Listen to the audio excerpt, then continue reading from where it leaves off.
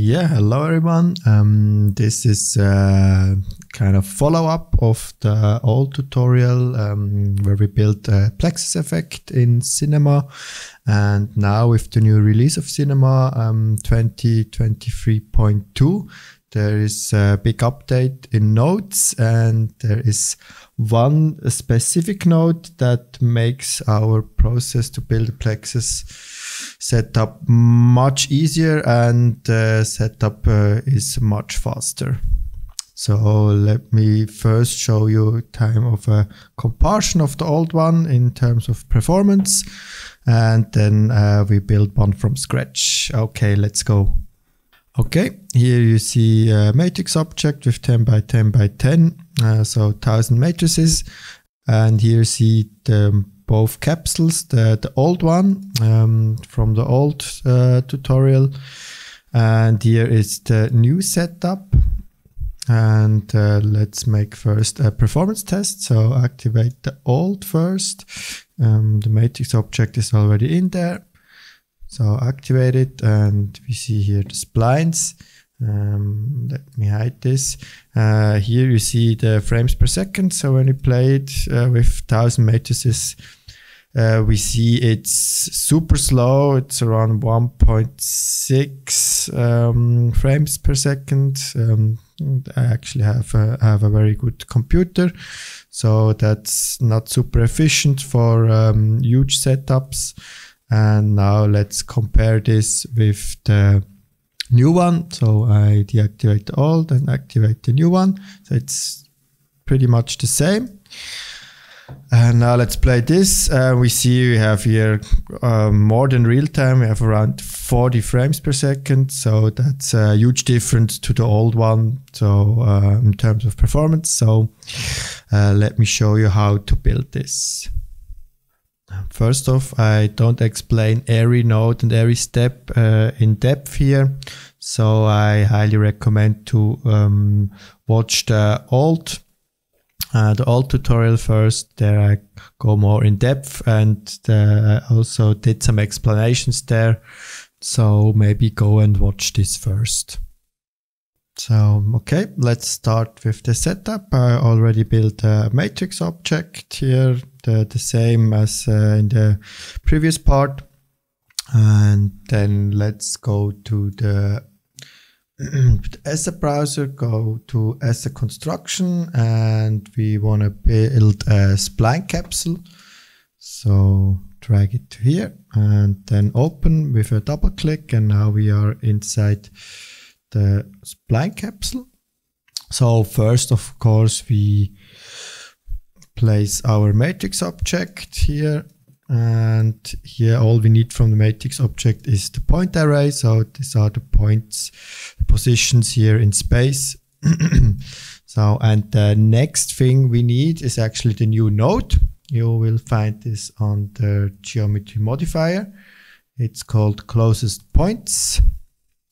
Place this here, and here you see you have two inputs. You have the geometry and a query position. So the query position is the position that searches over the rest of the geometry and searches the closest points. So here the settings, you see the maximum distance to search and the maximum neighbors to search. So you can feed in a geometry object, but you also can feed in straight point array. So feed this here into geometry. So for the query position, we use a null object. This is just for testing. So place the null object here, then go under op and use the position here of the null object as a query position. Then activate time dependent. So now we like to see what's coming out here of this output. An easy way to do this is use a text node and then feed it into the text spline here, and then the text spline to the output. Now we have a huge spline that shows us the output here, And now when we play and move the null around, we see it switches the number, and that is the point index of the closest point. So when we now go to the closest point object and maybe up the neighbors to 2, and you see you have now 2 points, 3, and so on. And of course with the distance, you can, when you go down to 0, you see you don't find the point. When you go up, it finds 1. Yeah, I think you get the idea. So let's build the rest of the setup. First delete the null object, then the text object, and now we need a new query position. So this is actually all the points, so we have to compare every point with every point. So first you have to build a range to iterate over the points. Type in range. Maybe hide this, you have more space. Then the start will be 0, that's okay, and the end will be the size of the array. So we use a node called getCount for this. Feed the array in here and the count in here, and now we have a range from 0 to the size of the array. So next is to get every single point. So you can do this with a getElement object and feed in the array, and the index is our range. And then every point is coming out here from this output, and we feed this into the query position. So that's basically the important part. So now for every point you have an array with the nearest points based on the distance and on the maximum neighbors. And now we have a small problem, because the first point in the array will be itself. So because the distance there is 0, so but we don't want the connection between itself, so we have to delete the first position of the array. We can do this with a erase node. Erase elements and feed in the created array. Then index 0, yeah, it's the first one because this one is the closest. It's the distance is 0, so it is the first element in the array, and the count is 1. We just want to delete 1, so now this is deleted from the array. So next we like to build our final array with the positions inside to build our Plexus object. So first we need the position of this array, because these are just the index numbers. So we use another getElement for this. So feed in the position array, then here this into the index, and it generates automatically iterate collection. So it iterates over all the indexes inside here. And now we have here is our main point, and these are the closest points to this point. So we have to collect them in an array. So we use a build node for this. Then we like to collect vectors, position vectors, then remove 2 because we just need 2. So feed in the main point and then the closest point here. This represents kind of one connection between 2 points. So then our final array, so a new one with a build node. So we build the final array with all the vectors inside, remove all of those here. Then use an append node to append those two vectors inside the final array. So this is our array, and the value will be this one, and it generates also an iterate collection. So it takes those two positions and feeds it into the into our final array. As a next step, we need a condition, because let me explain.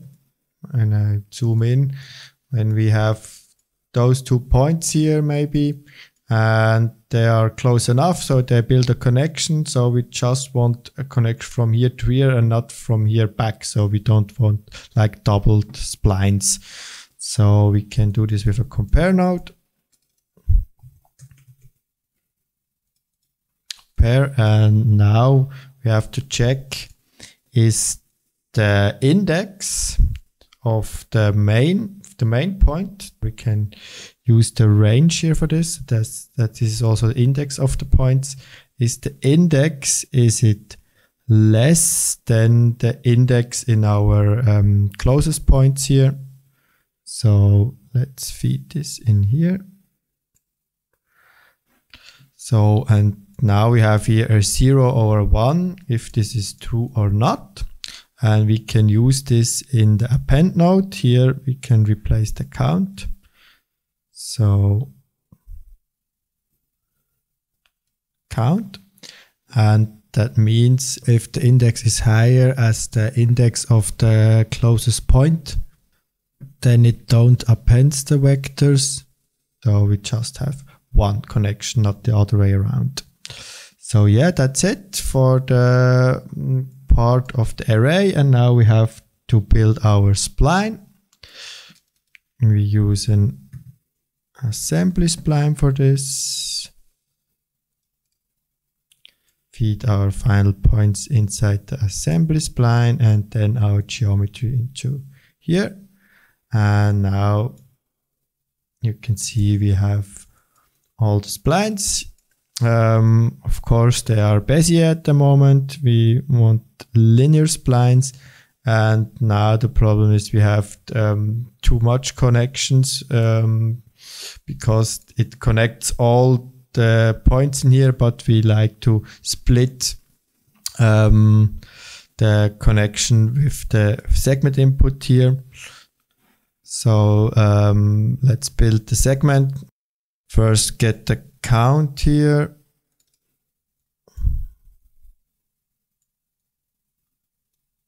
Then the count we divide by 2. Use a divide node.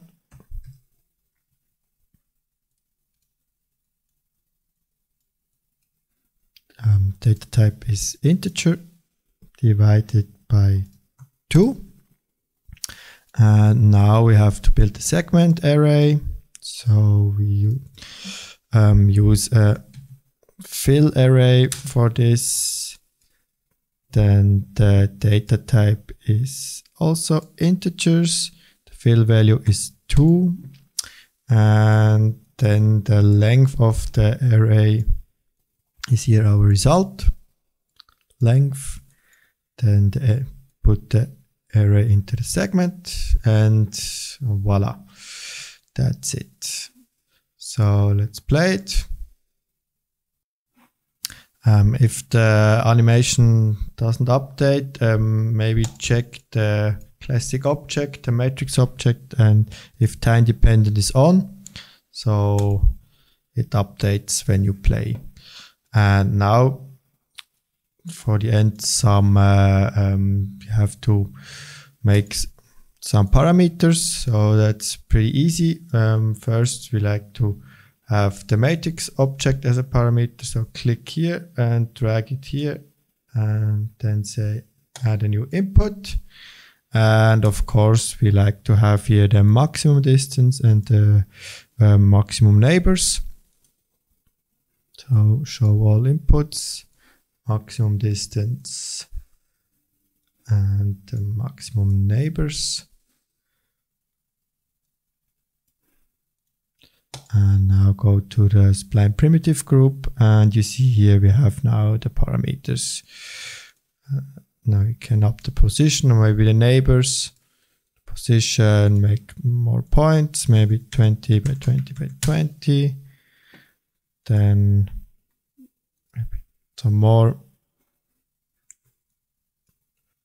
And yeah, for an update, always go a frame forward and a frame back. So yeah, that's it. If you have some questions, of course, leave it in the comments, and you can download the theme file in the description.